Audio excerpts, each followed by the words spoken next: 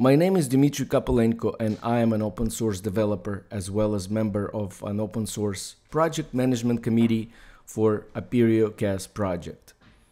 And today I would like to give you a brief overview of the state of CAS project in 2022. So what is CAS? CAS stands for Central Authentication Service and it is an Apache licensed open source project. So what is the purpose of CAS? Well, in a nutshell, CAS server is a multi-protocol authentication broker and web single sign-on solution. Modern CAS versions provide a comprehensive platform for centralized authentication and authorization needs.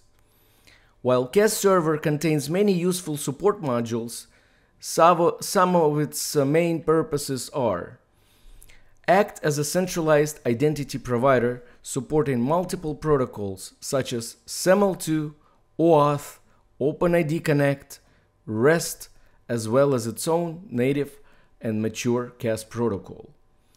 Provide web single sign-on functionality. And last but not least, centralized and broker to many backend authentication systems, eliminating the need for applications to manage these aspects and deal with passwords themselves. Some of the authentication backends supported by CAS are LDAP directories, relational database systems, Kerberos, Radius, MongoDB, X509 certificates, REST, to name just a few. And CAS server as a platform also provides a flexible and pluggable extension facilities, so custom authentication modules could be easily plugged into it. As for the releases, the current stable release of CAS is 6.5.5, with a couple of more patch releases in 6.5 line scheduled in July of 2022. At the same time, the major development work has been happening towards the next major feature release, which will be labeled as 6.6.0, with several release candidates already available for a test drive. The general availability release for version 6.6 is scheduled towards the end of July of 2022. And here you could see and visit the links for CAS milestones, its maintenance policy, and release policy. And now I would like to highlight few major themes and features of version 6.6. First is OpenID Connect JMeter's performance testing. JMeter scripts used to run performance tests for CAS, running as OpenID Connect provider, are now integrated in the CAS continuous integration system to ensure the test scripts and functionality under the tests continue to run smoothly. Next, support has been added for system properties and environment variables to be able to override properties that are found in CAS configuration files. Next, internal rewriting of CAS components has been done to improve for building native images.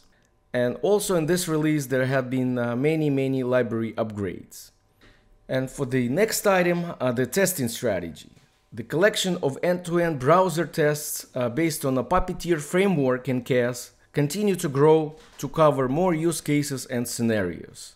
At the moment, the total number of test scenarios is approximately 287. And the overall test coverage of CAS code base as of right now is approximately 94%.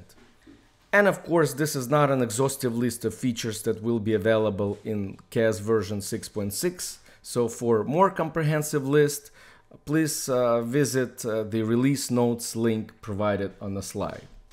And here are some of the resources for CAS server.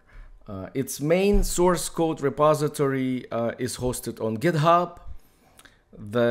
Its main documentation site available for many versions, and the main support page, which contains resources for Apereo Foundation membership, various commercial support vendors, as well as resources to the free community support channels such as mailing lists and various public chat rooms. And with that, I'd like to conclude my brief status of the Apereo CAS project in 2022. Thanks for your attention.